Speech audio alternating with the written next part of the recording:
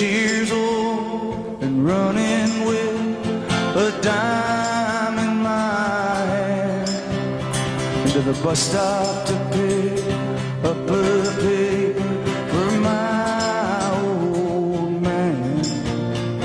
I'd sit on his lap in that big old Buick and steer as we rode through town.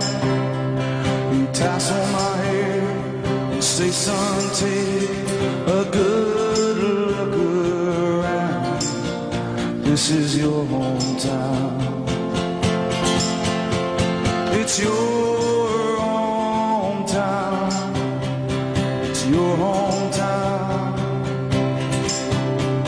It's your hometown.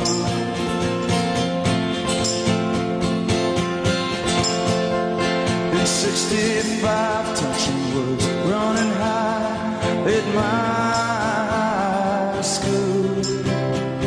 Was a lot of fights between the black and white. There was nothing you could do. Two cars collide on a Saturday night. In the backseat there was a gun. Words were passed, a shotgun blast. Troubled times had come to my hometown.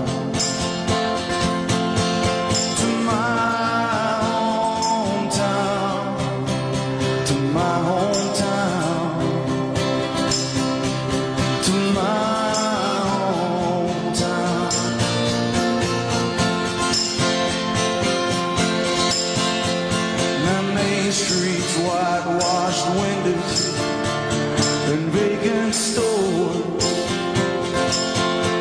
Seems like there ain't nobody wanna come down here no more. Yeah, they're closing down the textile mill across the railroad tracks. Foreman says these jobs are going, boys, and they ain't coming back to your hometown, to your hometown, to your hometown, to your hometown.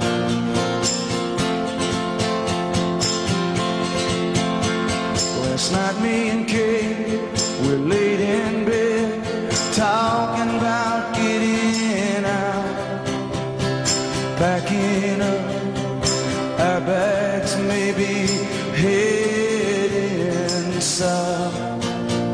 I'm 35, we've got a boy of our own now. Last night I sat him up behind the wheel and said, son, take a good look around.